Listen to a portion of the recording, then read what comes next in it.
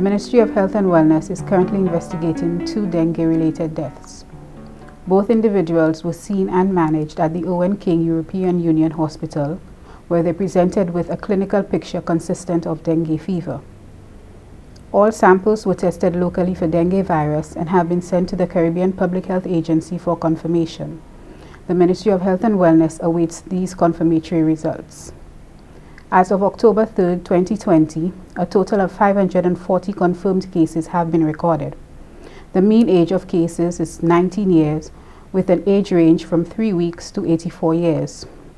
The age group 5 to 14 years accounts for approximately 38% of all cases.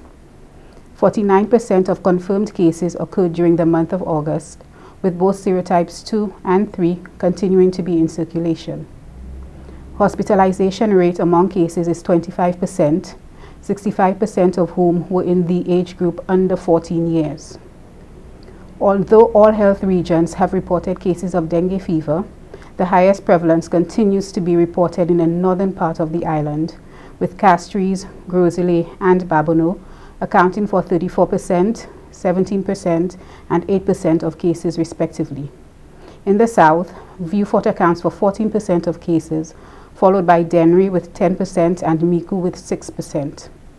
Among the northern settlements, Castries, Bexor and Babonneau have confirmed the most cases, while in the south, Dennery village and Vieux Fort town confirmed the most cases.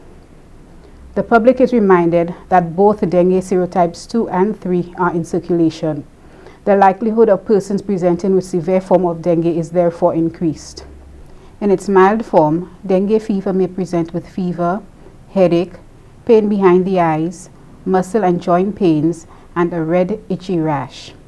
There are several warning signs that persons need to be aware of.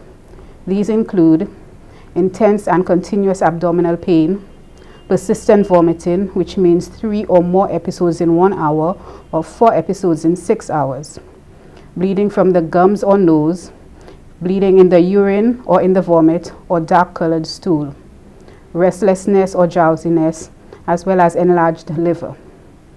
Persons presenting with these warning signs should immediately seek medical attention. Approximately 5% of persons progress to a severe form of dengue infection.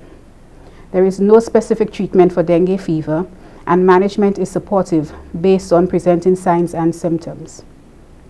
Dengue fever requires a vector to maintain the spread of the disease. The control of the mosquito population is therefore dependent on the elimination of breeding sites. The public is asked to assist in the control of dengue fever by eliminating breeding sites in and around their homes.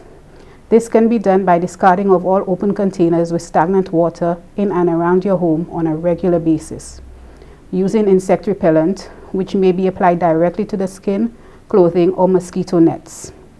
Wearing long sleeve shirts and long pants, especially during the highest hours of mosquito activity.